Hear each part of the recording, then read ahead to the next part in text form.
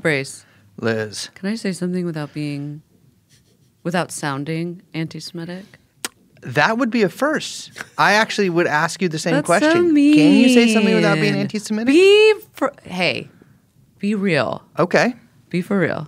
I'll be for real, and I'll tell you. I'll be for real, and I'll answer you completely honestly.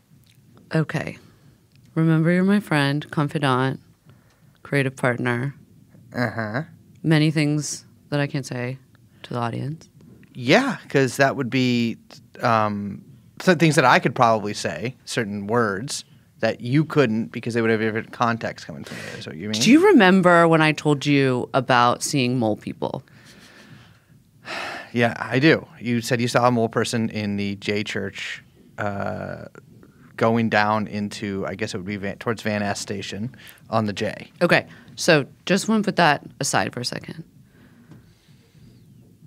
What's up with the Hasidic tunnels? It's interesting you would ask me that. First of all, because while I'm Jewish, I'm not Hasidic. Well, I'm no longer Hasidic. And second, it's interesting that you would ask me that immediately asking me about mole people, because I understand the connection you're trying to make here is that you think that Jews are possibly at least Hasidic Jews are possibly a malformed race of underground mutants, kind of like is it Morlocks? Yes. It's more like kind of like the Morlocks.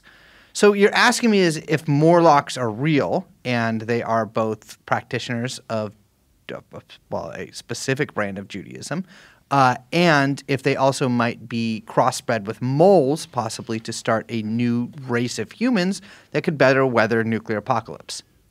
You know, I'm constantly setting you up for jokes. I'm giving you so much. I give you so much, and what do? You tear me down. I don't tear you down. You're right, 100%. This is something that we've been keeping from you guys for a long time. We've been fucking mole women. Jeffrey Epstein. Jeffrey Epstein. Jeffrey Epstein. Jeffrey Epstein.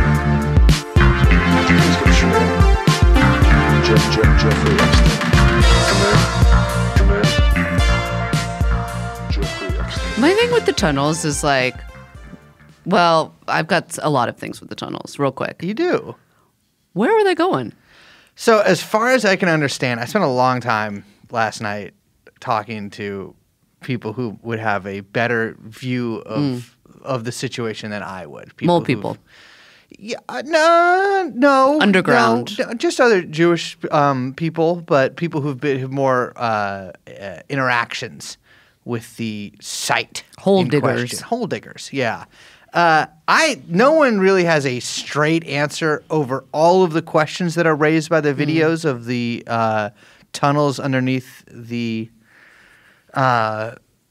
I mean, I guess it's a synagogue, but it's also just like a center in Crown Heights. From what I can understand from a video that I saw that wasn't part of that thread of videos that was on Twitter, that they were digging from just like one part of the building to the other. And that's what they say. Well, I don't really understand how they would dig anywhere else, but there do seem to be exits that go outside of the building as well. Yeah. But the thing that I don't understand is that and there were beer cans down there. They're partying. They were definitely partying down there. But a lot of people don't know this, but Hasidic Jews party in crazy ways. Like they will get wasted, but like in secret. Like they don't do it like it's like they'll do it like in the dark or like in a locked closet or in the tunnels and stuff like that. Like people were bringing those mattresses out of the tunnels, and people were like they're like having sex or they're raping down there. It's like I'm almost positive that that's probably wine stains or like poo, because like those guys get fucked up. And so from what I can understand is that there's like a group of – there's all these like Chabad guys. Some of them think the Messiah came already. Some of them think he was just a rabbi. And then there's like a group of them who are like, he is legit the Messiah. And like he's going to come back. Like all Jews will be raised from the dead, blah, blah, blah. And I think these are part of maybe those groups of like, you see those Messiah here posters around? No. You know what I'm talking about? Yeah, of Yeah. course. They're like all over like the back of like light poles and stuff. They're like say Messiah is here and have them. And there's a group of guys from Israel that is apparently this group of fellows who were tunneling. Yeah, in they these did say that walls. they were looking at revoking their visas. Yes, yeah, they're from Israel, which is really funny. But It's tough out there, man. it's tough out there. It's It's tough been out there. rough for the brand for a bit now. We've been having Jews. We've been having I'm not gonna say we've had the greatest year. Well, it's a new year. Of our history, but we've had a lot of bad years, I guess. It's a new year. Yeah, well, not There's only really 8 for us, days but, into the year. it's been tough. The tunnels don't make it easier, but Right. the tunnels are, I would say, to me, a source of joy and happiness. And I'm glad the tunnels are real. Yeah. And I hope that there's more tunnels It's always easy to just say, we're trying to go to China. Everyone understands that one. to get the Kaifeng Jews, to get those Chinese. You know, there's like 1,000 Chinese Jews, which is respect, but kind of crazy. Yeah, I've been thinking about because I've been in the like I go to the tunnels and stuff. Like me and Chomsky sometimes go there on like Sundays and stuff. They do pickleball underneath there, and of course, as you know, I'm one of New York's top pickleball players. Remember those diagrams of the Hamas tunnels? Yeah. They should have added pickleball course in there. That would have been so fucking funny. Yeah, I'm almost positive like that it's either part of these guys were trying to like create their own space within the building for like their special sect of insane people, or they were having gay sex and drinking down there. Yeah. Which is like a huge possibility too, because like those guys. I mean, I'm not saying these guys in particular, but like guys in that milieu be doing some crazy shit. My friend once picked up a seated guy who was on acid on the side of the BQE. Why Another did girl he I know. pick him up? I was just standing there. I don't know. Wouldn't you pick it? I mean, I I'd got a pick no him up. hitchhiker rule. He's a Hasidic guy. It's none of my business. I know, but he's got too many. He couldn't chase you. He's too weighed down by all those accoutrements. You and know, ringlets. He's ringlets and his heavy hat and his, you know, his all Yeah. his. But those could also be used easily as a weapon. Yeah, but of course, like when you pick up, who is the rule is when you pick up a hitchhiker, you point a gun at them the whole time. Oh, okay. And 'cause then you're like, you're actually I've kidnapped you. But the someone else I know, a woman picked up a Hasidic guy whose car had broken down and refused to talk to her the whole time until she dropped him off. Another guy I know used to buy coke from a Hasidic guy. I mean, they're rocking. Yeah, they're everywhere. They're everywhere. And, Again, not trying to sound any type yeah. of What way. do you mean by that? They're everywhere. Hello, everyone. Hello, my name is Brace. I'm Liz. I'm Liz too, and of course we are joined by young Chomsky, and the podcast is called It's called TrueAnon. Banned for Truth. Band for Truth Anon. Maybe we should talk about that Friday more. Yeah, when we may record. have something in the works. We'll We got something see. maybe in the works for that. People can wait. Just wait. Hey, just wait.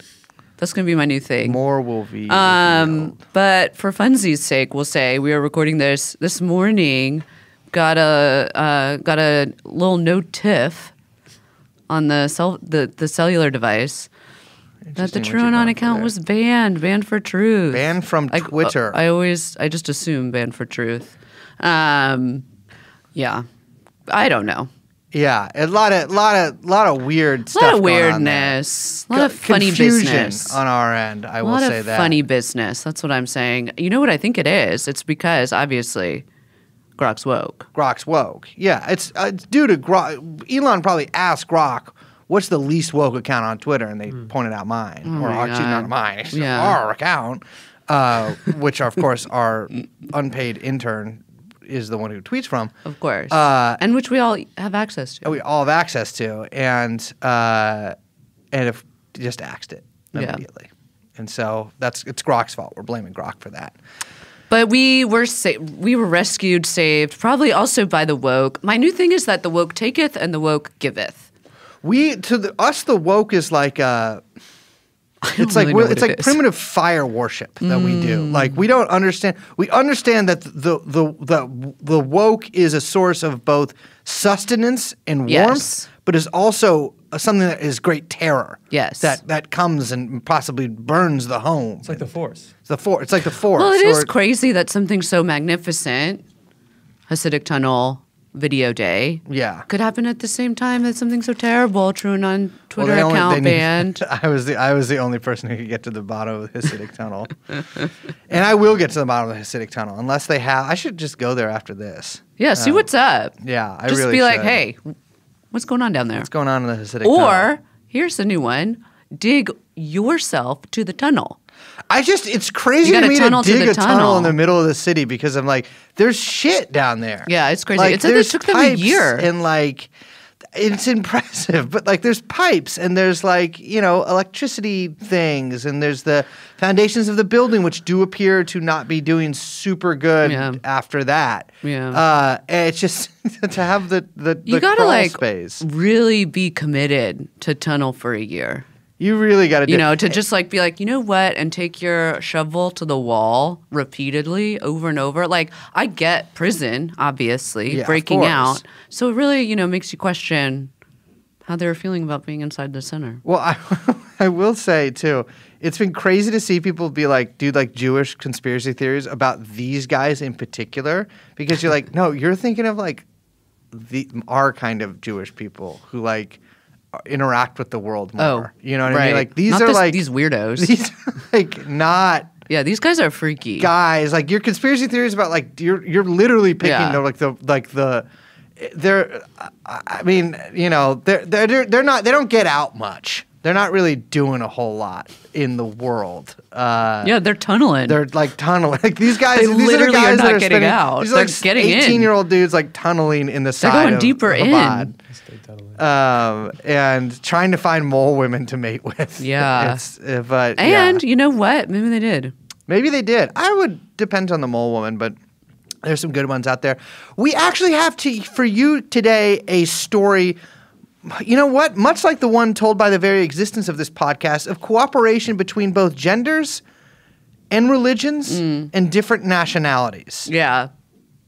Now, Liz, I want you to take off that Black Hundreds accoutrement you're wearing. This is the second time we've used accoutrement on this Hundreds? episode. It's Black Hundreds. What is that? It's like the anti-Semitic Orthodox. Oh, okay. Like Russian Orthodox people from early 20th century who were sort of like the Oh, right. bulwark of reaction Sure. against both Jews and then, of course, Right, of course. Soviets. Yeah. And if you're wearing, for some reason, full garb. Yeah. I would like you to put normal clothes on and jump in the time machine with me because we're going back to 1911. So picture this. 1911. The world is getting ready for World War I. And in the run-up for that, Italian troops invade Libya, which at the time was a vilayet under the Ottomans. A short war saw the Italians in tentative control of the country. Now, it's funny to imagine the Italians and the Ottomans fighting back then because I can't imagine either was a very expert army. Well, I was going to say tentative is kind of a tentative control it's a real operable term for anything having to do with the Italians. Yes, Especially yeah. around this time. Yeah. So in eastern Libya, the Al-Hassa tribe, trained by the Ottomans, fought the Italian invaders. One member of the tribe, don't raise your eyebrow like that at me, Liz. One member of the tribe was Sheikh Igtit Musa al-Hassi, a horseman who fought running battles against the Italians in the years after their invasion. Libya eventually lost the war to the Italians, or rather like the Libyan irregulars eventually lost the war to the Italians, though much of the countryside was not governed by the colonizers. The king of Libya went into exile, and Italy began the process of sending Italians to the colony. Italy, like many colonizing powers, was heavily reliant on colonial troops, meaning like local native troops that they used to, to burnish their forces with. And though the Libyans revolted many times, it was the Second World War that actually knocked the Italians out of there. So the king of Libya comes back after the war, and the country becomes a corrupt, backwards sheikdom that is sort of held together by bribes and tribal allegiances. The discovery of oil and the newfound oil wealth that came with that went to the elite. The poor were subsistence farmers or city proletarians. Colonel Gaddafi. Hold on. We should put like a little He bit needs of a music. note in this. He needs a he motif, He a needs vignette. a motif. What do we call it? Leitmotif? Thank A you. leitmotif. He needs a leitmotif. We need all of them, all three. Colonel Gaddafi, the enterprising head of the Free Officers Movement, overthrows the decadent and corrupt King Idris in 1969. His syncretic philosophy and compelling personality boosted Libya's stocks among TV watchers for decades. But he has his detractors. A group of army officers tried to coup the couper a couple months after Gaddafi took power. They were imprisoned, and included among them was Dr. Sheikh Hassan Othman Igtet, reportedly one of the first PhDs in Libya. Igtet was released and exiled to Pakistan, where his family reports that Gaddafi's agents smothered him to death. Oh, man. Why do you got to do that? What, to Pakistan? I'm sorry. It's a name. You can pronounce it any way you'd like. Now, Gaddafi, as people know, is a friend of the show. We do love Colonel Gaddafi. Yeah. Here at TrueAnon. We are not, it's not like an ironic thing. I like Gaddafi. Yeah. I mean, he did some things I don't like, and he did some things I really like. Yeah. And overall, I think he was at least more interesting than many world leaders. He definitely had style. He once assembled 200 beautiful models in Italy and lectured them on the Quran for hours. He would rent out backyards and assemble Bedouin-style tents instead of staying in fancy hotels. In one instance, he was thwarted from doing that in New Jersey by Rabbi Shmuley Botiuk, which is not germane to this episode, but which I found out the other day and I think is very funny. The Shmuleys keep popping up. Excuse me? It's going to keep happening this episode. I'm sorry. It's going to keep happening this episode. This episode is mostly about a Muslim guy. Oh, and there's definitely another. Yeah, well, okay, fair enough. He gave guns to the National Democratic Front in the Philippines, but on October 20th, 2011, Hillary Clinton had Colonel Gaddafi killed for trying to start the United States of Africa. Libya was plunged into civil war. Only one man could save it. Bazet Igtet, descended from these Libyan rebels, a businessman living in Switzerland, married to the beautiful, entrancing, listen, beauty's subjective, Sara Bronfman of the Seagram's Fortune, and a high-ranking member of the sex, self-help cult NXIVM. NXIVM. Now, we have never done an episode on NXIVM. We haven't. For a couple reasons. Well, one, it's rather well-trod territory. Yes, that was my number one reason. Also, I think when we started the podcast, or like right when we started the podcast, We were doing first of all, NXIVM. we were really looking at the other guy, Epstein. But also the HBO show was like coming Yeah, out, and it it's seemed like- like everyone was talking NXIVM. So we never did it. But I had forgotten some of the details about NXIVM. Holy shit. Yes. I mean, the one thing that, and we're finally doing it, the one thing that we've always talked about doing in relation to NXIVM was NXIVM's, a little bit maybe about NXIVM's foreign policy, but specifically NXIVM's attempt to take over the war or the post-Gaddafi war-torn Yes. Libya. Literally to start a United States of Africa. Literally, this is NXIVM, Keith Raniere, Sara Bronfman, and Bazet Igtet's attempt to start the United States of Africa. And unfortunately, Liz, like many of our most treasured topics on this podcast, their attempt to form the United States of Africa failed. Yeah, it failed. Okay, so to kind of get into this real quick, we're going to have to do some recapping. I'm going to try and rush through some of this recapping. So let's talk about Sara Bronfman. Okay, Sara Bronfman, granddaughter of Samuel Bronfman. It's worth talking a little bit about the Bronfmans because it's been, I think, a couple years since we've talked about them on the show. Of course, myself, I talk about them all the time in sort of meme format. But Samuel Bronfman, old-timey guy, cut his teeth selling liquor during Prohibition. So old-timey guy, right? He was operating out of Montreal and right on the border started distributing basically through networks that he set up on the East Coast, through the Northeast. Now, if you know anything about Prohibition, you know anything about, smuggling booze during this time, you'd know that it involved working with the mob. The mafia. The mafia. This man was mobbed up. He worked with Meyer Lansky, Lucky Luciano, Al Capone. This is the milieu that this guy's in, right? So he buys a local distillery called Joseph E. Seagram's and Sons, late 20s, expands it. That becomes what everyone knows as the Seagram's Corporation, which is really, I mean, it low-key fell off, which I'll talk about a little bit, but it was an icon of the 20th century. 7 and 7. 7 and 7. It was, I mean, especially thanks to this network that he set up during Prohibition with the mom. And obviously the other entities involved in that, too much for this podcast. But it had a massive distribution network. He's in like 150 countries. He's controlling close to 1/5 of the U.S. liquor market, which is like the perfect percentage, obviously, for liquor, a fifth. Okay, yeah. You like that one? I do, yeah. I just as a little note, as a little nod, we should say that there's a lot of speculation that they also, after liquor became legal again, after the repeal of Prohibition, that they expanded and continued some of these activities and networks along the narcotics side of things. But that's like obviously for another episode or something like that. But I just want to make nod to that. Okay. So the Bronfman family, the Seagram's family, we could say, is very big and has a very large family tree and is very confusing. Mm-hmm. But from here, Sam has 4 kids. Minda, which is a name. The crazy. Minda, Phyllis, Edgar, and Charles. Okay, so first Edgar, he's the one who becomes president of Seagram's in 1957. And this is like, you know, the Seagram's building is like an icon of New York City. It is the kind of like classic, I always think of it as like a Mad Men company. Yeah. Right? Edgar's, I want to like paint a little picture without getting a little too into the weeds. Edgar's first wife is a woman named Anne Loeb, who is herself the daughter of a man named John Loeb, who was a really big Wall Street executive, old school, like banker Wall Street family.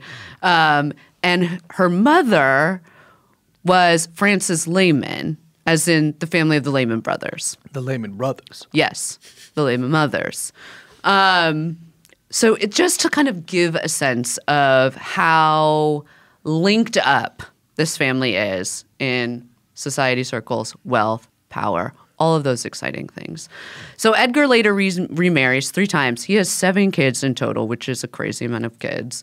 The 2 we care about here, Sara and Claire. Sara Bronfman and Claire Bronfman, born in 76, 79. Okay. There is, I just really briefly, again, there's going to be a couple tangents here.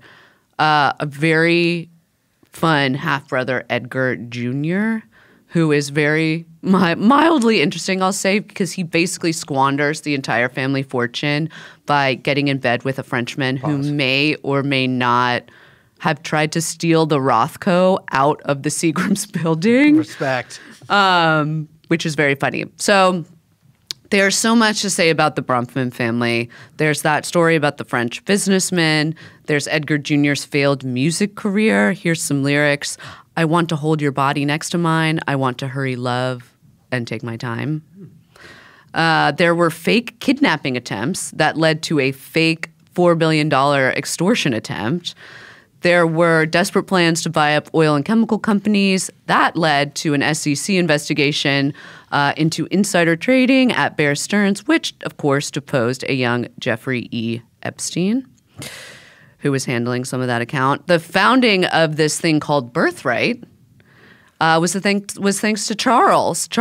I almost called him Charles Seagram's, Charles Bronfman. So he's to thank for, like, I would say a good 40% of young Jewish people losing their virginity to an IDF officer. Yeah, he was a co-founder of the Mega Group. Yes. It's been years since we've talked about this, but that was alongside the guy who maybe got a little sexually freaky with the aforementioned Jeffrey Epstein. Oh, Leslie Wexner. Yes. Yeah, which, by the way, we haven't asked for this in a while. If you have any information about gay sex between Leslie Wexner and Jeffrey Epstein, please let us know. Real information, too, not... Yeah, Twitter account's back up, so you can hit the DMs. Yeah. There's also there's just so much with this family. An important detail here, and I mentioned this, is that under the stewardship of Edgar Jr., the family lost a shit ton of money. Like, they had a lot of money to begin with, one of the wealthiest families in the world. But they lost about 2/3 of their fortune right around the same time that Claire and Sarah start giving away their entire trust fund to NXIVM. This ended up with Edgar Sr., basically their dad, not being on speaking terms with their daughters. And he was famously quoted in this 2003, it's a very famous piece. Yeah. There's a cover Forbes. article about Keith Raniere and NXIVM in Forbes magazine. And he was quoted as saying, "I think this is a cult," which is crazy when you consider it took over a decade for charges to be brought against Keith. Yeah, and that was actually a pretty, that 2003 article comes up again in this episode, but that was very formative in NXIVM's mindset going into the next decade. Yes. And really fucking fucked them up pretty bad, internally, and started making them go even crazier. Absolutely. So Sarah joins, a little bit of background here with NXIVM. Sarah joins NXIVM first in 2002. At this time, it was called Executive Success Programs, ESP. I think everybody knows what NXIVM is. But if you don't, for some reason, just imagine Scientology if it were Herbalife for nailing a job interview. But also weird sex stuff. Yeah, plus the sex stuff Yeah. as well. Yeah, and the sashes. Yes. So they started basically by offering intensive workshops. These things would cost $8K. It's so much like Scientology. It's crazy.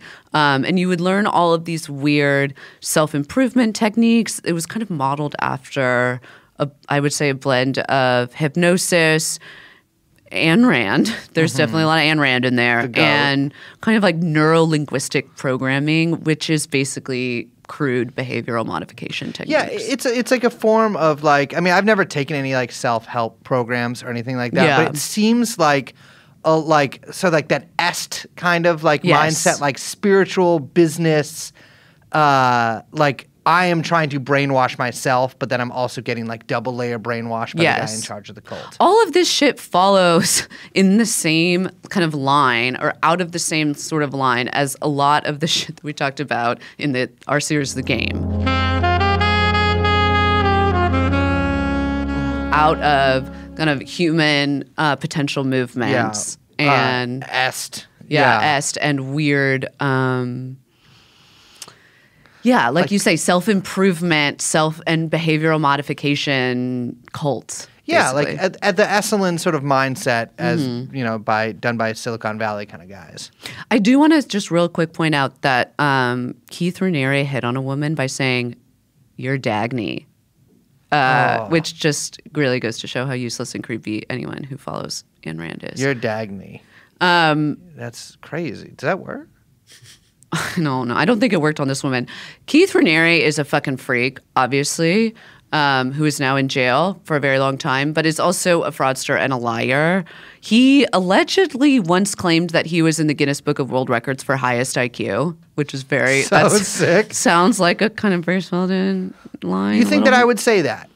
I would say that I would be, that is kind of something I would say. No, I would say something, you have to say your lie has to be so stupid that no one would believe that you're lying. But that one's pretty stupid. No, I know that's, but that's also easily where you're just okay, I've got, Brace Scott has that one weird toe. No, I would say something the like this. extra toe. I would say something like this. Yeah, I would be I actually am in. You could either say something like I had extra toes removed at birth, or I was in the Guinness Book of World Record because I had the longest chest hair at 1.5 feet. It was one long silver hair that came out of me, and it was in previous editions of the Guinness Book of World Records. They took it out when people stopped buying books as much. But it's still on the website, a cache version of the older website. I'll send you the link later. That's something you got to say too. I'll send you the link later. I really think that when I was a kid, I thought that the Guinness Book of World Records would be a bigger deal than it turned out to be. Well, you can just buy your way. It's Really? it's a thing. Yeah, it's just a way. Pay for play? It's all pay for play. Yeah. But also, my question is this: how are these people taking these IQ tests? Have you guys ever had an IQ test? No. Why? Where do you get them? How I don't know. Like I got. You can get crazy tests online. I mean, but like it's like I wouldn't. Everyone's believe getting that. Dutch tests these days. I got tested. I've talked about this on the show before, but my intellect did get tested. It wasn't an IQ Intellect? test. Yeah, like or not my intellect. It was like my ability to comprehend things was tested, and I got like the highest possible ones. And I didn't tell you guys this. No. I got like the highest possible ones in like the obvious ones, like verbal and like comprehend sentences, all that kind of stuff. And then my ones with math were so bad that the lady legitimately thought I was, Oh. Yeah. And they were like, they took me aside and they're like, oh, like if you go to college, like you actually, congratulations, like you actually can probably get out of a lot of classes because of this, because the discrepancy is like 4 quadrants or whatever. What is this test? I don't remember what it was called, but Interesting. Yeah. I've had my thetans tested, but that's about it. That's the science. Yeah. I have 2 actually. Took the Voight-Kampff test. I used to do that at Powell Street Station when the Scientology people were there. Back to Keith Raniere. So he's a total freak. He had this is important to point out for understanding his relationship with Claire and Sara and really the Bronfman family is that what has been described in court documents as a pathological addiction to day trading. So sick. And not only was he pathologically addicted to day trading, he was horrible at it. Yes. Yes, he was bad. He apparently he had $65 million worth of commodity trading losses, which he apparently blamed on Edgar Bronfman, saying that he rigged the oats futures market in order to poison his relationship with his daughters. Because at this point, like with Claire and Sara.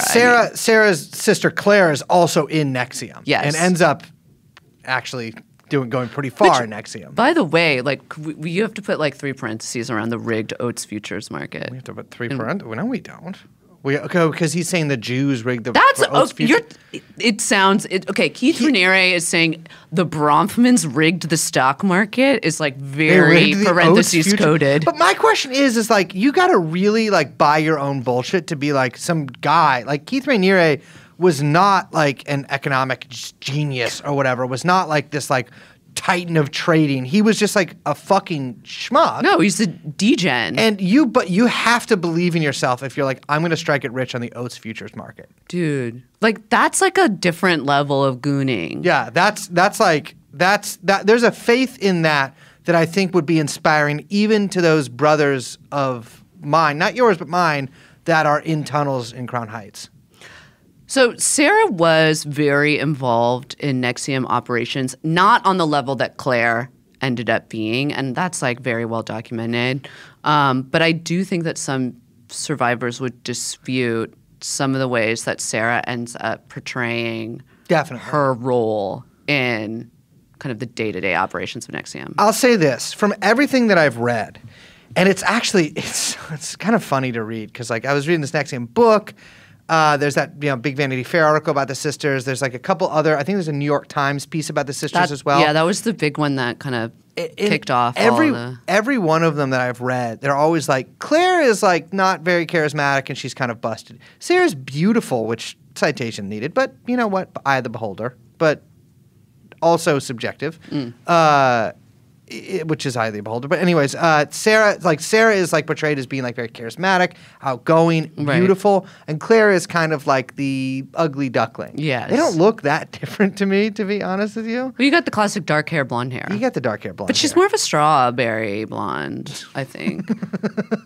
Yeah, just thinking out loud. But Sara, I do, from some of her post-NXIVM activities, I do think that she's just a smoother operator than Claire was. And I think that while she she had a different place in the organization than Claire might have. So TLDR, Keith Raniere ends up in prison on sex trafficking and other charges. There's a bunch of charges. The feds charge Claire, but not Sara. This is from one of the many court documents on the case from the U.S. attorneys. I'm just going to read this quote. There can be little doubt that Raniere would have been able to commit the crimes with which he was convicted were if it not for powerful allies like Claire Bronfman. She pursued Raniere's accusers and critics, by dispatching powerful teams of lawyers, private investigators, public relations firms to attempt to discredit them and dredge up information that could be used to undermine their claims.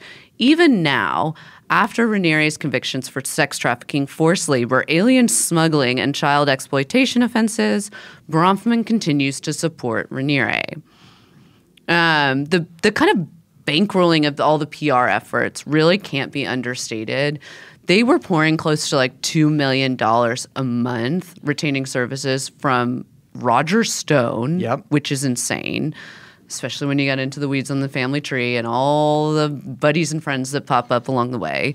And funneling money to political candidates to attract like good favor over the years, which like I was reading about this and I gotta say, it makes you think what would have like become of Sam Bankman-Fried if FTX hadn't gone the way it did.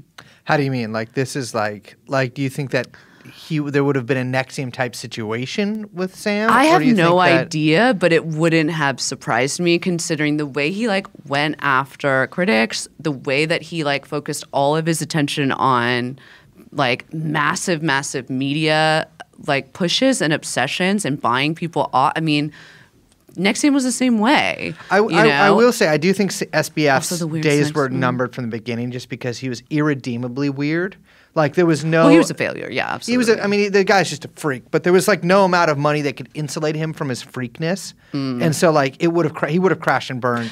And he was just too. He was too online. He was too online. Like here's the thing: if you're gonna have a successful cult, which potential cult leaders don't listen to this. Don't listen. And you shouldn't be listening to podcasts anyways. No. Here nor there. But you got to be offline.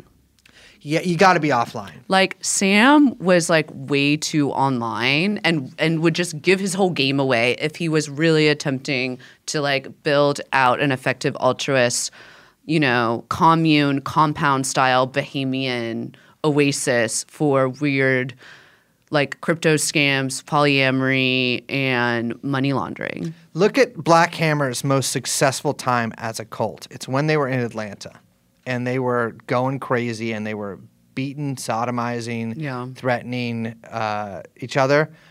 Only a little bit of that was shown online, and they had their shooters online, but the main guy, not so online.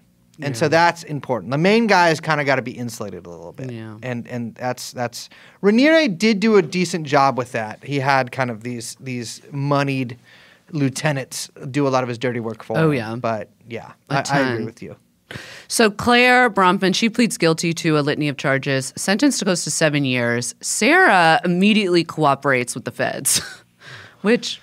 She throws her sister to the wolves, yeah. Yeah, and she wasn't charged. Witnesses were testifying saying that she was really, part of Keith's close-knit circle and more of a key player, which I am, like, also tempted to believe given the amount of money she was pouring into the thing. I think so, too. Drained her trust fund, drained her almost close to draining her inheritance, which is when you're talking about the Bronfman family fund, the money is an absurd amount. I mean, they poured like over $150 million into this. This is what I would like to put forward here. And this is, I think, part of the thrust of this episode in general.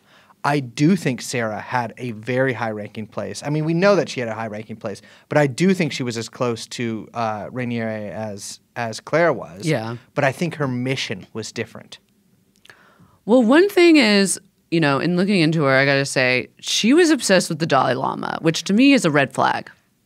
Well, let's not get crazy here, because I'm a little bit obsessed with the Dalai Lama too, but in a different. I hate the Dalai Lama. Well, but that's different. That's different. Yeah, that's the opposite. Different. She is. It's so strange to me whenever I see somebody like I'll say this: whenever I see somebody who isn't like from Tibet or like follow like the sort of, and I use this word again, syncretic brand of Buddhism that the Dalai Lama comes out of, that exists in Tibet. I like views him as like this font of wisdom because the guy is not all that. Unless you're from the 1960s, I think it's weird. Yeah. You know what I mean? Yeah, I know. I do know what you mean. Reading interviews with Sarah, I got to be honest, she seems like a fucking moron. I was literally in my bedroom one day listening to his tapes talking about the Dalai Lama and thought to myself, wow, this guy's amazing. It's like, that's what you're thinking to yourself? This is from a piece that friend of the show, I'm going to say it wrong. How do I say this? Mo Tucker, the drummer of the Velvet Underground. No. Of course, collaborated with Sun City Girls. Mo Chakchik? Chakik? TKAC. Oh, you can pronounce it any way. I don't know. I'm so sorry, Mo. Chakchik. They wrote back in 2010 before any federal charges against Sarah or Claire or Keith. The way he looks at things, this is Sarah talking about the Dalai Lama. The way he looks at things is very scientific and very much in line with the philosophy of NXIVM. Not good branding for the Dalai Lama, by the way. I said, well, that kind of sounds like what we do. And I thought maybe I could introduce myself and bring him here and introduce him to Keith, because I think Keith is a scientist and a great philosopher. And so this was a big thing. She was able to get the Dalai Lama to the NXIVM compound in Albany after a bunch of back and forth. If you watch The Vow, there is some of this in there in the series. And His Holiness, as he's referred to, originally canceled his appearance because the cult was getting all this bad press. And it wasn't until Keith, Sarah, and then Nancy Salzman, who's the other co-founder of NXIVM along with Keith, went to Dharamsala, which is like the little, I guess, compound, city, town, enclave where the Dalai Lama is, where all the Tibetan monks are, to meet up with him. And they were able to get him to come to Albany in 2009. And this may have been because Sarah maybe had an affair with one of the Dalai Lama's aides. So this has been known for a while, but I haven't really thought about this in a deep way until recently, which is, this brings up the question of whether the Dalai Lama himself can fuck. Well, do you mean like has the capability to or is allowed to? Well, due to his I don't know, because I was about to say due to his advanced age, I would doubt he could anymore. But I did know a guy who unfortunately has, and this is not a joke, and it is sad, did go insane. I knew a guy who was a crazy Buddhist who said that his master could come off of a cliff and suck it back in his penis. I'm not joking. He said this. He told me this in a closet in Pittsburgh in 2008. My understanding is that they have to take a vow of poverty and a vow of celibacy. Well, the lamas are I don't know if the Tibetan lamas are taking a vow of poverty, because these motherfuckers live like, they live like kings. I know, but my understanding is that's sort of the, at least forward facing. Well, I was researching this a couple of days ago, and as far as I can understand, the one time in recent history, I'm sure that it's happened before, but in cursory research in recent history, the Dalai Lama was asked about sex, about whether he's had it, was, I believe in 2012, in an interview in Africa with an African outlet, where they asked him if the Dalai Lama misses sex. And the Dalai Lama is rather straightforward and says he doesn't. But he kind of squiggles out of the question of whether he has ever had sex before. Did they ask him straight up? They asked him if he misses sex. Now, I would like to put forth that this next thing I'm about to say is based completely on vibes, I guess you could say. That's most of our podcast. And a gut feeling. Is that I would say that without a doubt, most Dalai Lamas, including His Current Holiness and the ones prior, were very certainly most likely molested. Whether the Dalai Lama in his adulthood sought out the company of men or women is unknown to me, but I'm going to say that I think the Dalai Lama has fucked. He has that crazy kissy pokey move with his tongue. He did kiss that kid's tongue, but I think that the Dalai Lama has had consensual sex with an adult woman in his life. I'm going to say that. Maybe call me crazy, but I think the Dalai Lama No, is you know what? I'm going to say that I've never thought about it, and I'm not going to think about it right now, but what I am going to say is that if you have information on whether or not the Dalai Lama has had sex, hit the DMs. Hit the DMs. Because, we like to bring people the news and the straight facts. And whether the Dalai Lama's pickled pecker is within his saffron robes or not, certainly his attaché in America was sticking his freaky little thing in every which way that a vagina would take it. Sorry, when I Jesus started that sentence, I didn't know it was going to Christ. end up. I Oh didn't my mean God. to. I genuinely, I was like trying to, as you could see, I slowed down during the sentence trying You to didn't change know where to course go. every which way. Then I was like, I don't know how There's to. nowhere to go with There's that nowhere one. to go with that except straight right in the vagina, which is the main place that I believe statistically, obviously I'm not saying this from actual experience, but statistically that the Dalai Lama's man in the U.S. would have put his penis.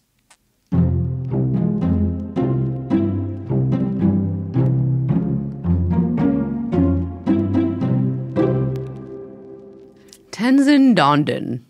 This is the Dalai Lama's like U.S. guy. Yeah. He is, or they call the personal emissary of peace, which is not a thing. His job was basically to meet with celebrities and business leaders, philanthropists, so on, people with money and power, and screen them for the Dalai Lama, I guess. I don't think that there's no reason for this being a thing. I gotta be honest, if you follow Tibetan Buddhism, you gotta hate the Dalai Lama. Because all the Dalai Lama does is like hang out with like, well, Richard Branson's a bad example actually, but like you just hang out with like rich celebrities and shit like that. Yeah, this guy, Tenzin Dondon, he's the guy, he would just like vet people and be like, are you someone who should meet with the Dalai Lama? And the other people on the other side are like, oh, I want to meet the Dalai Lama so bad. I want to. And then it comes out, obviously, later, the most obvious consequence of this comes out in 2017 that Tenzin Dondon, not only was he possibly, maybe, getting freaky with Sara Bronfman, but was like, oh, if you want to meet the Dalai Lama, rich United States celebrity like perhaps Bono or Leonardo DiCaprio, I'm assuming two people who have met the Dalai Lama. Bono's not from the United States. Well, he probably has a house in Probably LA. has a house there. You got to pay me because I'm the gatekeeper. So Such this a dude was baller literally move. like charging rich people, skimming off the top to meet the Dalai Lama, which, Respect. fair enough. Fair enough. It's an economy of middlemen. The Dalai Lama's a Get racket, in, dude. or you're out. You You're know in what or I'm you're saying? out. Yeah. I mean, listen, this isn't frankly that different from how Lamaism has operated for much of its history, right? Yeah. It's that you have these like priests or monks that are sort of like the Dalai Lama has always been kind of an industry within Tibet, and now he's an industry outside of Tibet, and he should be glad for that. He's a hustler. But yes, the rumor is, and there's a lot to back this rumor up, to Yes. be clear. It's not just like some people are saying. There's a lot to back this up. That Sara Bronfman was fucking the Dalai Lama's man in America, Tenzin Dondon. Now, was it love? Was it simply a way to get the Dalai Lama to NXIVM? We shall never know. Could he do some of those fricka-dicka Kundalini moves, you know? Could he bend it like Beckham? Could he do some tantric shit to a freaking thing? Sting. Ooh, is that a move? Remember Sting and his... Sting's tantric? That was the whole thing. That's like the most famous thing about Sting beside like... The Police would probably be the most. No, post-police. Oh. Yeah, I don't really know what he's been doing after that. Well, he's been doing tantric sex. I always associated for him- like... Well, it's tantric, so it's like for years. Really? Decades. He's Why do you think following you the don't see left Sting hand- anymore? 'Cause He's too busy. He's having sex? Yes. Well, the Dalai Lama also, I mean, listen, there was the meeting in Albany, but he also wrote a foreword to one of Keith Raniere's books. Yes. So, like, there was clearly something was happening here. Yeah, same year. Same year all this went down. The affair, the speech at Albany, and the foreword to Keith Raniere's book, which, can you please read the title of this? It is called The Sphinx and I never knew how to pronounce this. The Sphinx and Telchapia. The Sphinx and Telchapia. You gotta be fucking how does the Dalai Lama get involved? Whatever. Dalai Lama is. I don't Dalai get it. Lama. I was watching an interview with the Dalai Lama. It was really funny. Did he it's do like, kissy pokey? No, it was with this like South Asian correspondent for BBC who's like kind of taking him to task. It's like a woke sort of thing.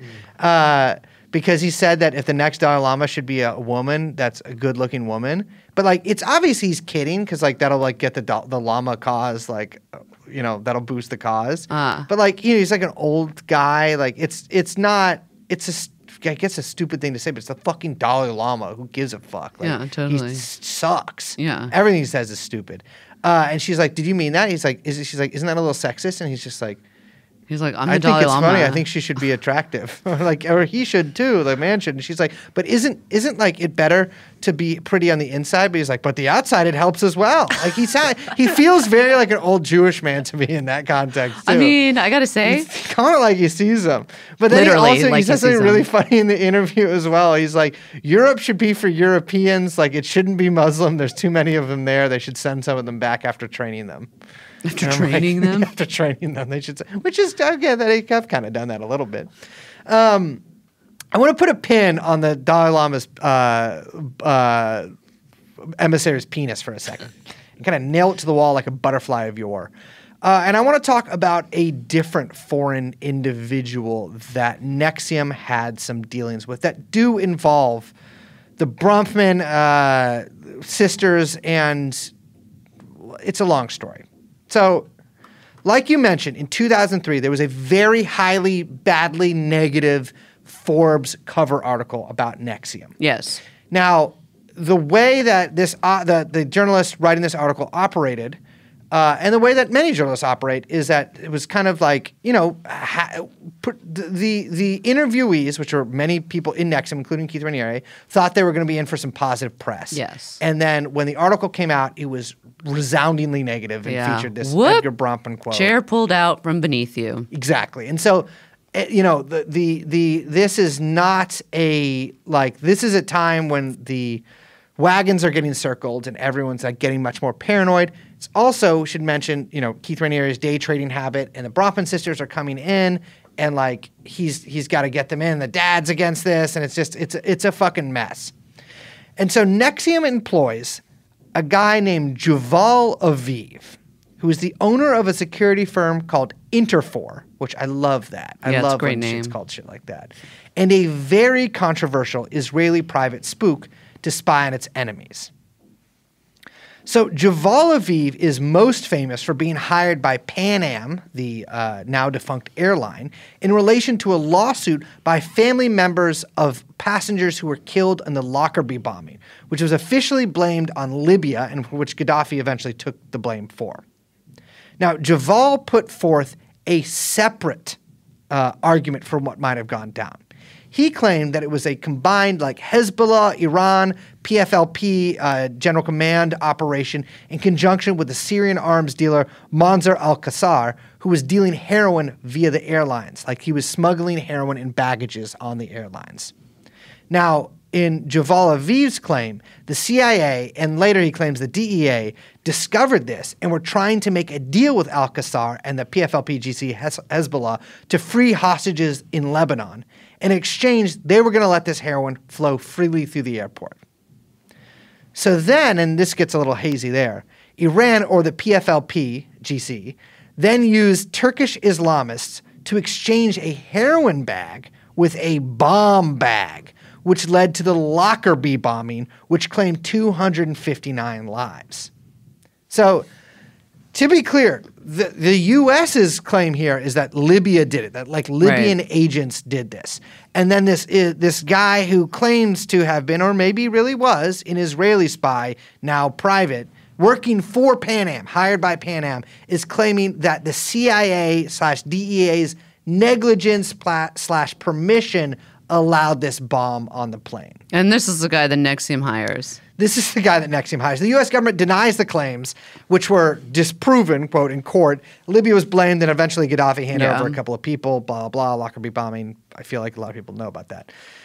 So a little more about Yuval's backstory. So he also claims to have been the leader of the vengeance operations that tracked down the Black September militants involved in the Munich killings, made famous by the movie Munich. He claims to have given a bunch of interviews to George Jonas, who wrote the book Vengeance, which Munich was based off of. So he also claims in court. I mean, at this point, Yuval is running this Wall Street Interfor corporate espionage private intelligence firm. He claims in court, Javal Aviv is flown to court in Canada and claims in court that Conrad Black, the disgraced Canadian financier and owner of the Jerusalem Post, had tens of millions of dollars hidden in offshore accounts. This was during a huge fraud trial that Conrad Black was undergoing, which I believe he lost. Yeah, he ended up getting pardoned by Trump, remember? He did end up getting, he was very good friends with Trump. Yeah, he did end up getting pardoned by Trump. Yeah. This is actually, funnily enough, what Javal is explaining here is the kind of stuff that Epstein himself was up to, this sort of offshoring of and hiding money. Interestingly enough, Conrad Black had previously outbid Charles Bronfman and Robert Maxwell, who had combined forces in an offer for the Jerusalem Post to buy a controlling stake in it in the newspaper in 1989, which is just an interesting little tidbit there. Yeah, a lot of crossover with a lot of these people. And of course, Epstein had worked on the Seagram's merger, blah, blah, blah, Right. one of his big cases at Bear Stearns. Weirdly enough, George Jonas, the guy who wrote Vengeance, which Munich is based off of, is so close to the Black family that he is going to be buried in the same graveyard plot as them. So if this connection is making a little sense, Javal Aviv was interviewed, so he says, for Vengeance by George Jonas and then later testifies against Conrad Black. George Jonas used to be married to Conrad Black's current wife, who, by the way, her fucking biography is British spy, if anyone's does, but that's neither here nor there. And is so close to the family still that he's going to be buried next to his ex-wife in Very Conrad weird. Black. Very weird. So Javal himself claims to have been involved with Robert Maxwell. And in fact, there are claims that he was hired by Ghislaine to look into Maxwell's death.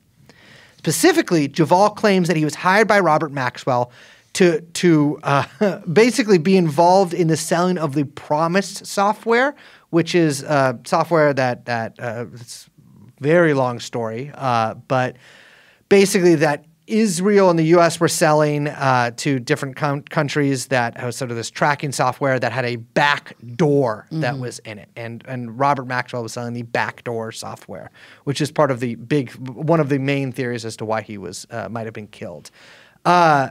He claims that, Javal Aviv claims to be one of the last people that spoke to Danny Casolaro before he died. And in 2006, Javal Aviv wrote a book called Max, which is a fictionalized account of the murder of Robert Maxwell by Israeli agents who he's attempting to blackmail over Promise software. All these people are just constantly blackmailing each other. It's so fucking crazy. NXIVM, the Bronfmans, Sam Bronfman, who's peddling alcohol with the mob, they're all blackmailing each other. Yeah. It's just so insane. Before they start doing it with Hoover. Pause. But yeah. I mean, maybe. There's Okay. photos. There's photos. It's just so that's such a weird nexus of people. And so there's a lot of I had first come across Javal Aviv's name in that. I keep wanting to call him Javal McGee, by the way, Javal which is a McGee. joke for maybe 30 of our listeners. I don't know what you're talking about. That's all right. I came across him in a book about Robert Maxwell being a Mossad spy. He kind of very much strikes me as an Ari Ben Menashe type figure. Yeah. Except less reputable because there's the complete denial from sources in Israel that he ever worked for Mossad and that, in fact, he might have just been a low-ranking security agent at El Al Airlines. But also, I'm would I believe them if they said that? You know? It's one of those things you're I don't really know. believe anything they say. I mean, I will say this man loves to run his mouth. He loves to. I will say this: the fact that he talks this much would not make me hire him to be my private spy. But I have a question about this because if let's say you're an ex-spy, Yeah, and you're like, I know that I'm not getting hired again. Either, I got written up too many times, or I got fired, or nobody wants me, whatever. Do you feel like your only recourse is, one, writing fictionalized accounts of your travels and travails, two, running your mouth to anyone that will listen? It's in that sense, it makes sense to me that it could be true.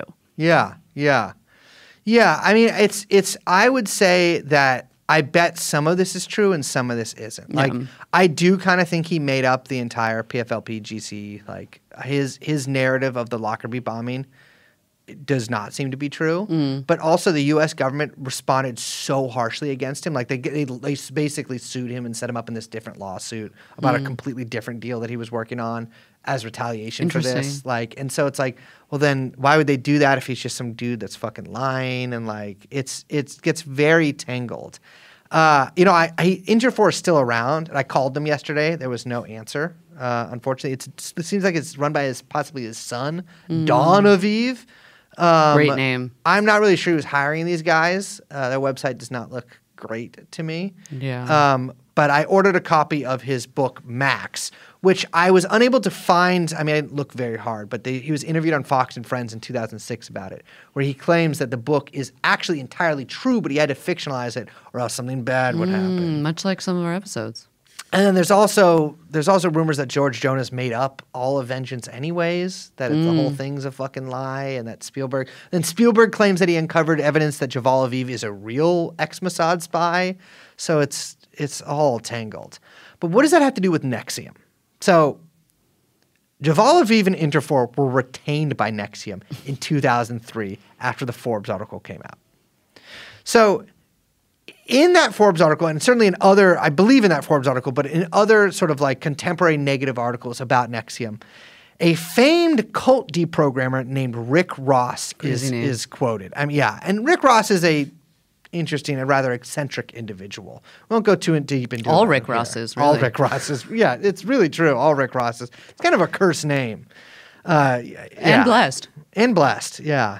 So Rick Ross had several former NXIVM members that he was speaking to, plus he was apparently in photographs of Keith Raniere with a red bow tied around his erect penis. Now, we know from leaked WhatsApp messages that Keith Raniere at least claims to have a 7.5-inch penis.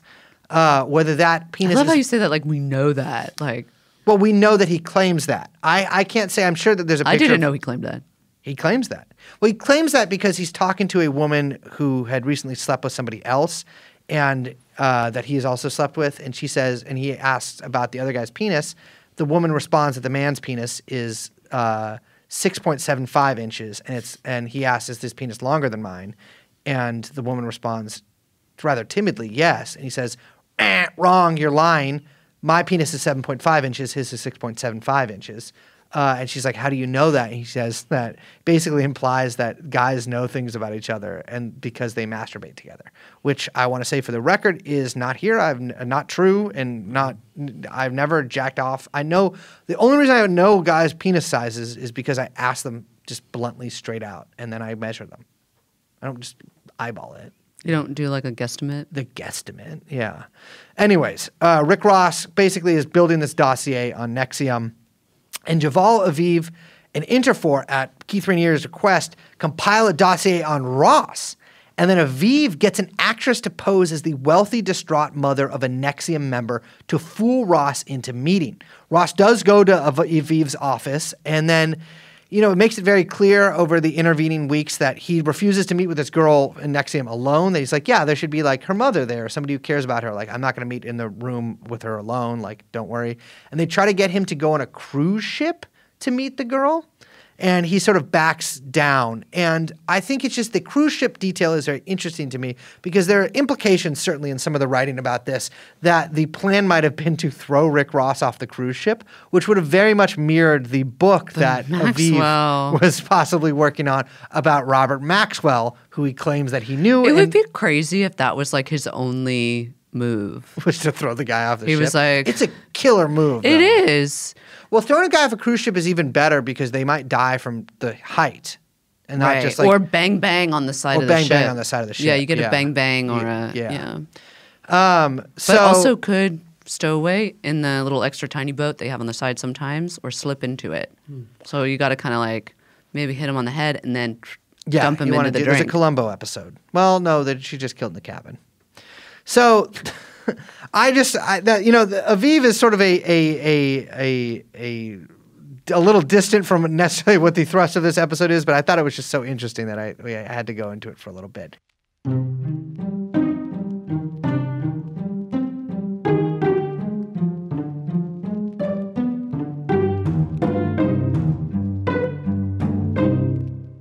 Well, let's get back to Sara Bronfman because the last time we left her, she was getting freaky with a llama. She was getting She was getting It's a way to put it.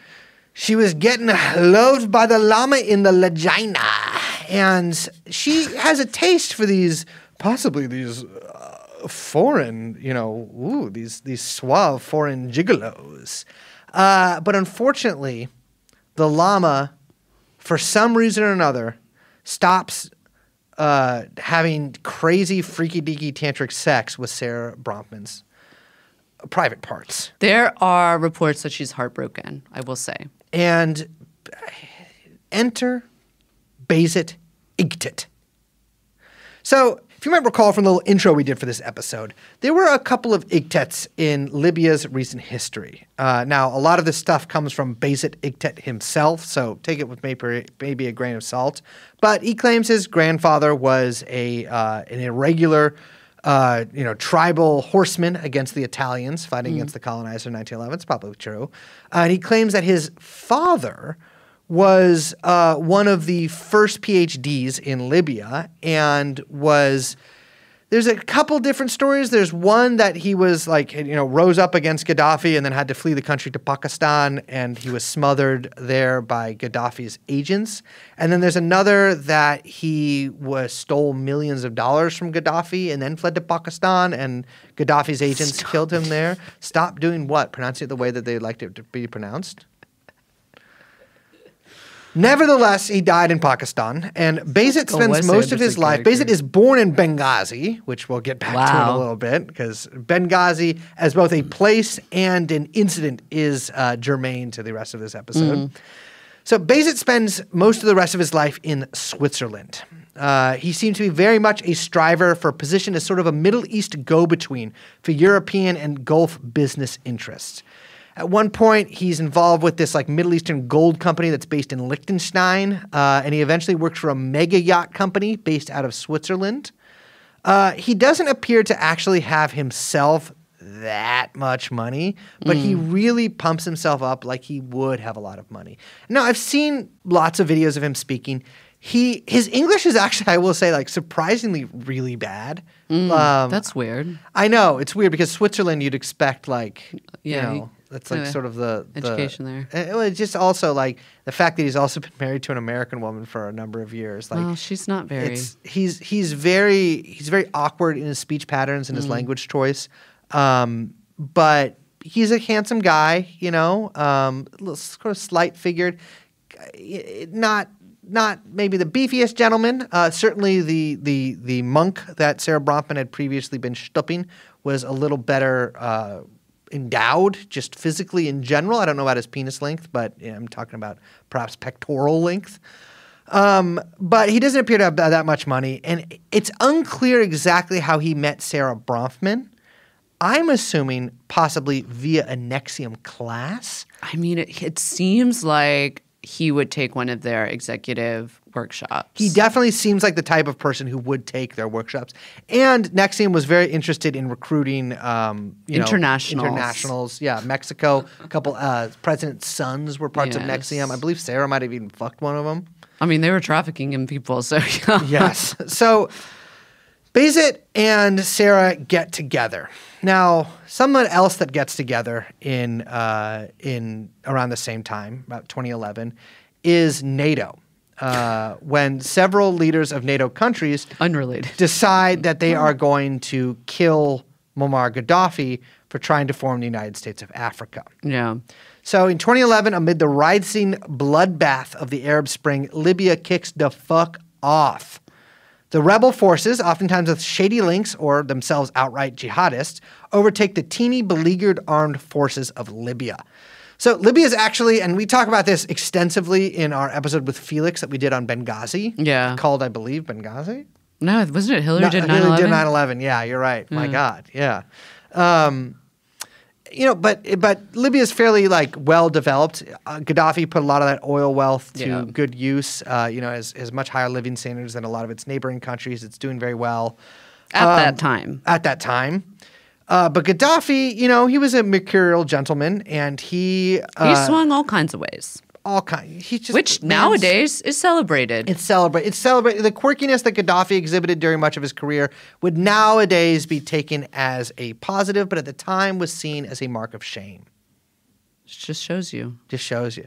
So Gaddafi lent some money to Sarkozy. Sarkozy wanted, that's the president of France, wanted Gaddafi gone before the debts were called in. And so when the heat was turning up on Gaddafi, the French and the Americans and a couple of their little friends too turned that heat the fuck up. Gaddafi was chased into a ditch and sodomized to death with a knife by jihadists under United States air support.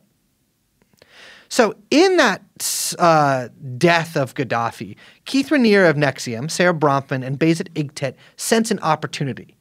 This country, while suffering from deep trauma and loss, would be perfect for the NXIVM group to expand to. We should say that in this moment, there are a lot of people that are salivating over what might come in the vacuum of power. Yes. That Gaddafi's murder had revealed, right? Yeah. That there were a lot of people sort of angling and seeing what could happen, whether it was NGOs, NATO forces, clandestine forces, slave traders, you Turkey, name it. Egypt, Russia, America, Everyone's everyone's getting involved. We got to get the fuck in there. It's a melting pot because the of thing terrible fucking people. Libya's got a lot of fucking oil and money. And so it's and Gaddafi himself had a huge personal fortune, which we'll get to in a moment. Gaddafi's gold. Gaddafi's gold. Which has a great ring to it. So a month after Gaddafi is killed, Bayezid Igtet, who is at this point now just with Sara Bronfman, travels to Libya with Sara and a guy named Adam Hawke, plus a man named Joseph Hagan. This is under the banner of Igtet's newly formed Independent Libya Foundation. So first, there's a lot to get into with that. But first, I want to talk about Joseph Hagan. So he is a little bit like Javal Aviv, a consultant on security affairs. Interesting. He runs something called Command Consulting. Great name. And this is from an old bio of him, I think taken from the White House website during George W. Bush's term. Can you read this? Joseph, is this his CV? This is his old CV. Okay. It's since changed. Joseph W. Hagan is Assistant to the President and Deputy Chief of Staff. The former Deputy Campaign Manager for Bush-Cheney 2000, Mr. Hagan also served in both the George H.W. Bush and Reagan administrations. Mr. Hagan has extensive experience in both the public and private sector. Prior to joining the Bush-Cheney 2000 campaign, he was Vice President for Corporate Affairs for Chiquita Brands International, Inc., From 1993 until December 2000, Mr. Hagan was chairman of the Portman for Congress campaign. Natalie Portman's ill-fated run for Congress, of course. Mr. Hagan served for 2 years on the White House staff as appointments secretary to President George H.W. Bush from 1991 to 1993. So he later worked for Trump and was one of the people who was apparently instrumental in setting up the meeting with Kim Jong-un. But he's basically just he's a connector. Guy. He's a connector. He's an operator, right? He's a I think deals if guy. you're handling the quote-unquote appointments for HW, Yeah. come on, man. Exactly. What are you doing? So the other guy All with that them, off the books. and I cannot figure out for the life of me. I'll admit, I didn't do over much research on this guy because I got a little distracted. But the other guy with them is this guy Adam Hawke, who Crazy is name. quote a Hagan and Hawke? Hagan and Hawke is a quote businessman Is this a and Williamsburg nightclub bar? owner. Now, Adam Hawke's biggest claim to fame was he made a ton of headlines shortly after this Libya trip for breaking the nose of the Prince of Monaco in a meatpacking district nightclub. Interesting. He claims to have been, and I am quoting, defending the honor of supermodels. Amazing. Which the young Prince of Monaco was trying to get with. I believe that. He was chilling with the owner of this nightclub and these 3 supermodels. Or let's probably just models. at their table or whatever, getting bottle service, etc. Prince of Monaco comes up with like 4 other young. Prince of Monaco is like 25 at this point.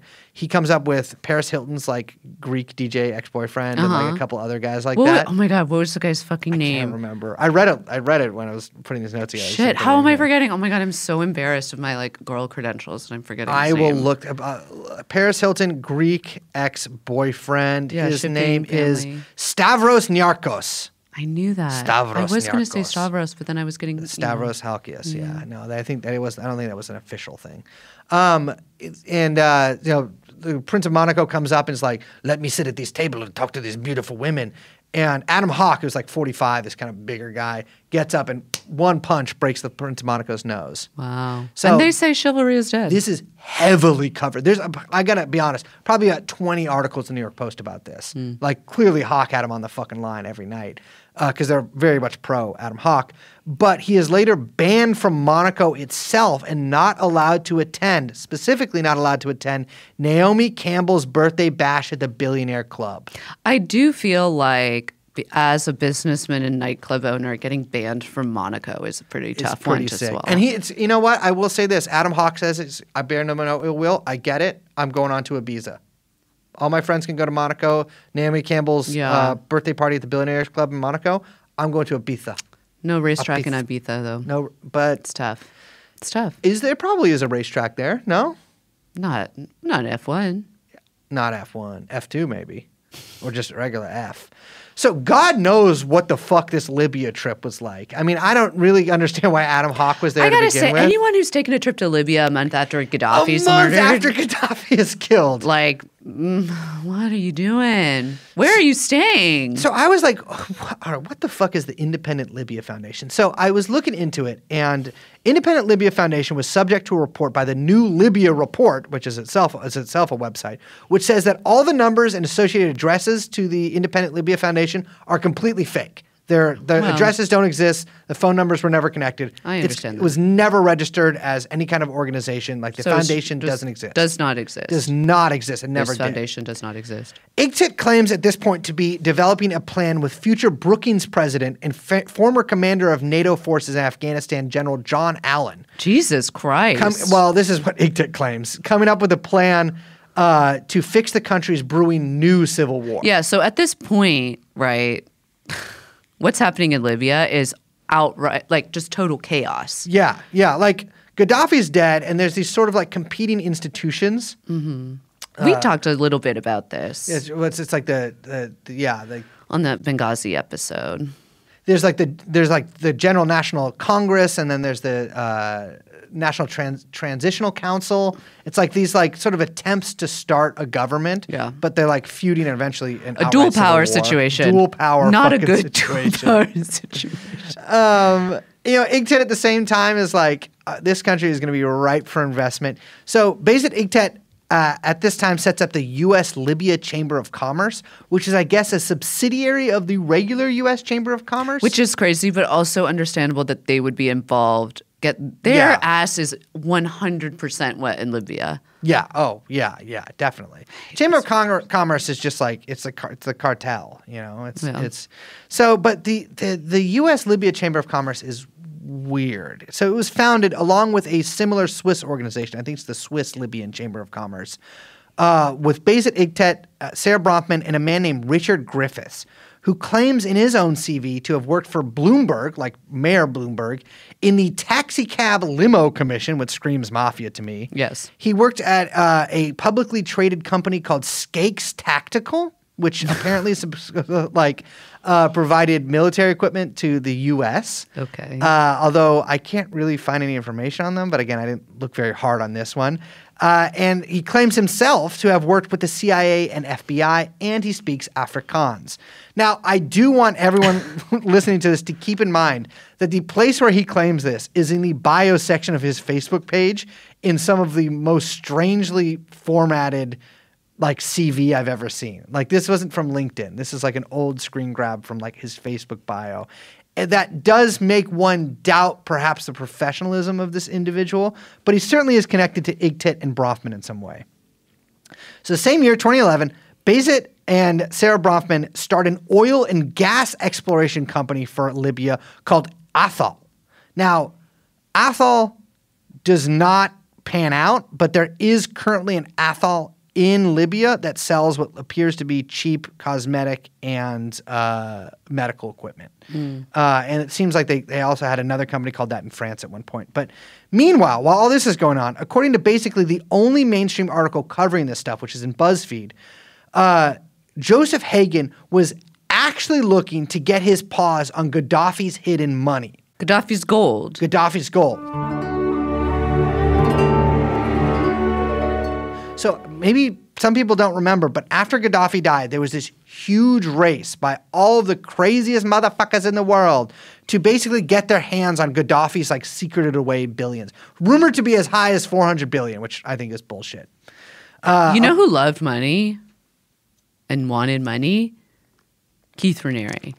Absolutely. You know, he needed more money to bet on oats futures. Well, something that occurs to me also is a huge part of this money was rumored to be in South Africa.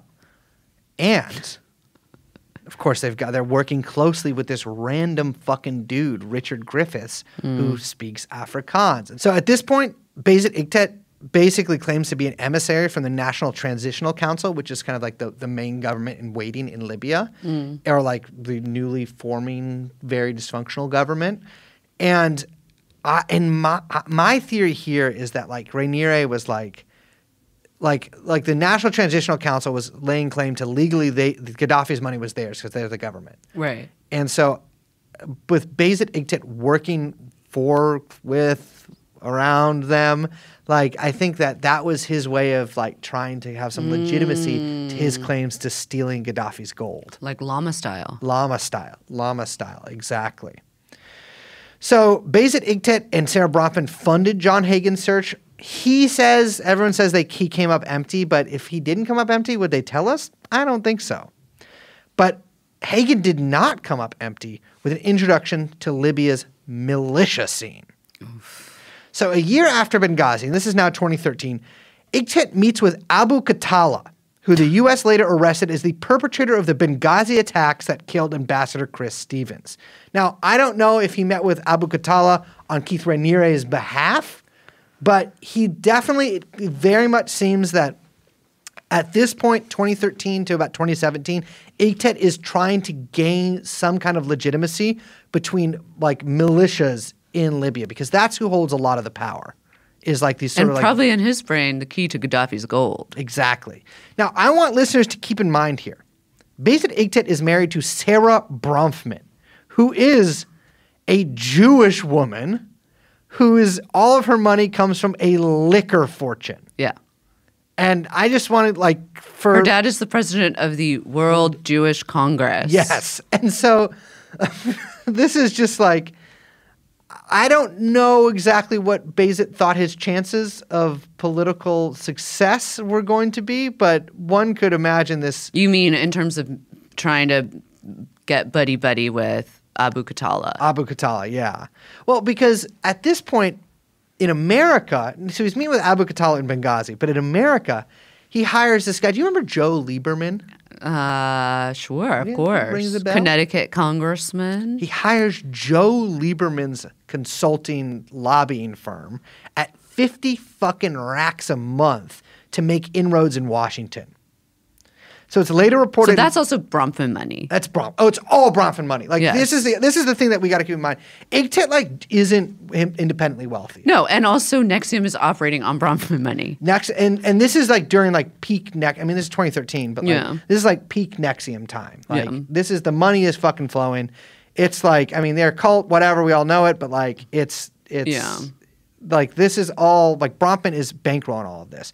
And so this is what I mean earlier when it's like hard to separate this operation from the like general Keith Raniere NXIVM operation, influence operations that he was doing. So it's later reported in a foreign policy article about Bayezid Iqtet's political aspirations, which makes no mention of NXIVM, that Iqtet is personal friends with John Kerry and John McCain, the twin Johns of the D.C., unfortunately, until one of them was killed by Donald Trump. That would be John McCain. So Iqtet bides his time. He's not giving up. And he sees the dysfunction rife within the warring governments of Libya. And at this point, 2014, there is a civil war that is erupting. Like major civil war. Major civil war with a lot of major foreign powers getting involved in it. Yeah, proxy. Classic style. But yeah, let's say maybe some PMCs as well. Yeah. So he makes further inroads among the Muslim Brotherhood leadership of not only of Libya, but of Tunisia and Egypt and various fringe Islamist groups. So one article I found says that he receives a pledge from the Al-Bunyan, Al-Bunyan Al-Marsus Shahid Nuri Firwan Brigade, a former rebel group that I can only find referenced in an article that reports them pledging their support for IGTIT. Okay, so fake. So probably fake. Apparently they're a name. former member of Libyan Dawn, but there's literally there's three Google results that come up if you Google them. And one of them is all three of them are this article. So he releases a 10-point plan for Libya that says basically nothing except that they need to create fortified areas. Oh, we need to fortify that reminds me of Hillary Clinton's famous. Liz, it is so. I've read every single one of Bayezid Iqtet's policy documents for Libya. They are so Clinton-esque. Well, what was the Clinton famous plan for ISIS tweet? It was like, we need to fortify our response to ISIS. We need to defeat ISIS. And it was a great plan. All right, Hillary Clinton tweeted in, oh my God, it's each individual panels. It's kind of like an Instagram thing. This is from March 23rd, 2016. Hillary has a 3-part plan to defeat ISIS in the Middle East, around the world, and here at home. At home? Number one, defeat ISIS at home. Well, number one, take out ISIS's stronghold in Iraq and Syria. Number 2, dismantle the global terror network. Number 3, harden our defenses at home and prevent attacks. Harden our defenses. All those ISIS attacks that went down in America. So he's clearly, drinking from the same chalice as Clinton here. The info chalice. So in 2014, IGTIT decides, I am running for prime minister of Libya. Why not? He's described by Libya Herald as one of the, quote, top 17 candidates in the race. Oh, shit.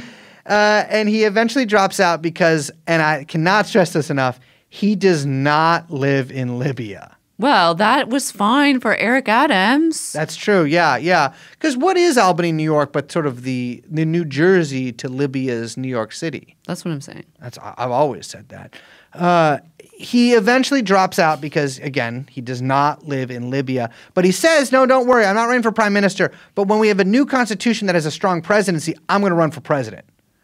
Spoiler alert, this does not happen. But the years pass, and it's now 2017, and IGTIT has not given up hope. As Libya's civil war grows ever bloodier, and as the noose tightens around NXIVM, IGTIT and Bronfman play one final card. They're going to do an Arab Spring in Tripoli. Which is sort of crazy to try, we're going to do another one. We're going to try and do another one. You can so obviously see from the plan that they laid out that which is claimed that the dude, who's that guy who always report, the Frank report guy? Yeah. That guy claims that Keith Raniere came up with the plan, but Well, the Frank, say what you will. I love the Frank report. Yeah, he was talking about, he had all the NXIVM stuff for years. No, he worked, well, it's because I think he got burned on some real estate deal with Sara Bronfman and NXIVM in LA. Yeah, and then he just went all that fucking stuff. ham. Yeah. Which, always got to pay your guys. You got to pay your guys. You gotta pay your guys. You end up with a grudge, a guy with a grudge and a blog. And I will say, one of he wrote an article about the reported, well, I'll get to that at the end, but he wrote an article about IGTIT and Bronfman's love life that is replete with some of the most colorful language I've ever read on the internet. It's incredible. So the plan is this. IGTIT announces on Facebook that he's going to have a huge demonstration at Martyr Square in Tripoli on what he is calling the 25th of September movement.